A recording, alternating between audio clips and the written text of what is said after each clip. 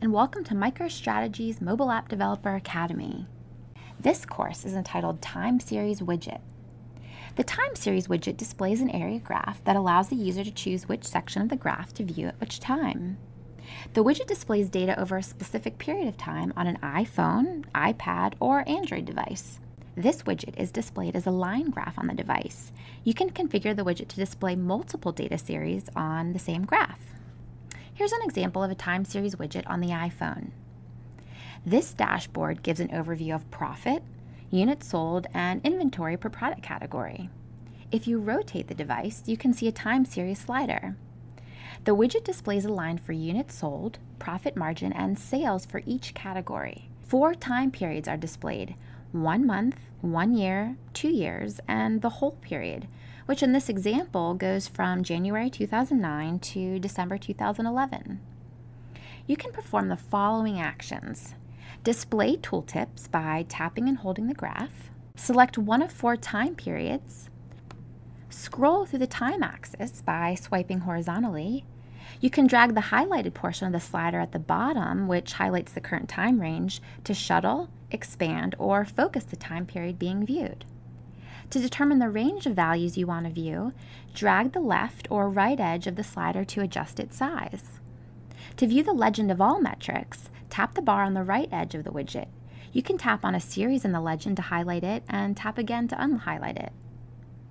The number of data points displayed in a time series widget is determined by the maximum number of rows displayed in the grid on which it is based. Depending on how things are configured, the query may go back to the database to get more data points in a changed time range. Now let's build a dashboard for an iPad containing a time series widget. The dataset used by the widget should meet the following requirements: have at least one attribute in the rows. The attribute provides the values among the horizontal axis of the widget and should be time-based. In this example, we have month. You also need to have at least one metric in the columns. The metric values are graphed in the widget. Android devices can only display up to 2 metrics in a time series widget in MicroStrategy 9.3.1. In this example, we have profit growth, profit margin, and revenue growth. To view data for multiple series, place at least one attribute on the columns.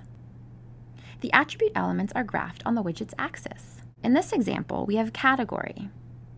Ensure that the row and column headers of the report are not merged. In MicroStrategy Web, let's open the document in Design or Editable mode. Let's add the dataset to our document.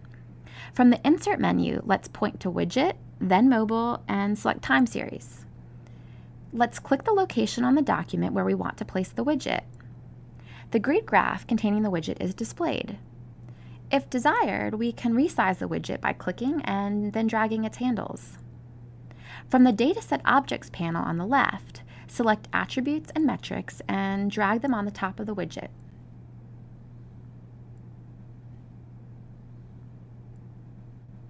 You can configure the time series widget to provide data across multiple time intervals. For example, you can display data for a 1-month time period. However, the widget can also display data for 1 year, several years, or for the entire time period. You can add intervals to the widget by configuring the widget's properties. Right-click the widget, then select Properties and Formatting. The Properties and Formatting dialog box opens. From the left, select Widget. Click the Widget Properties icon. The Time Series Properties dialog box opens. Interval selectors let users select the time period for which they want to view data in the widget, allowing them to analyze data at different levels of detail. You can add, rearrange, or delete interval selectors in a time series widget. In our demo, we're going to create 4 time intervals: 1 month, 6 months, 1 year or 12 months, 2 years or 24 months.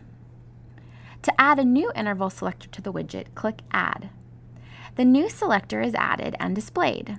Type a name for the selector in the Name field. For the first one, 1 month, we're going to put 1M as the name. From the Template drop-down list, select the control in the document that contains the time-based attributes you want to use to create the interval selector.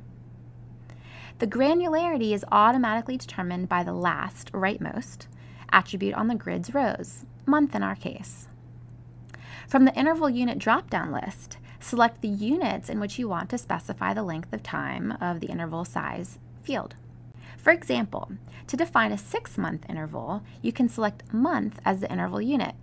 Type the number of units you want to include in the interval size field.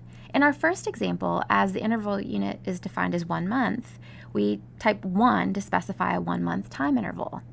A summary of the interval selector's properties is displayed in the bottom pane. Let's repeat it to add interval selectors 6M, 1Y, and 2Y. You can define an information window that displays when the widget is tapped and add a link in the widget to open a report or another document. Let's click OK and save the document. Now let's look at the result on the iPad screen. You can choose different time periods in the selectors at the top. If you choose 1M, 1 month displays, here November 2011. If you choose 6M, 6 months display, here from July 2011 to December 2011, and so on. You can use the slider at the bottom to change the time range displayed. Click on the arrow at the right to display the legend. Here, as we have several product categories and several metrics, we can see all the possible combinations.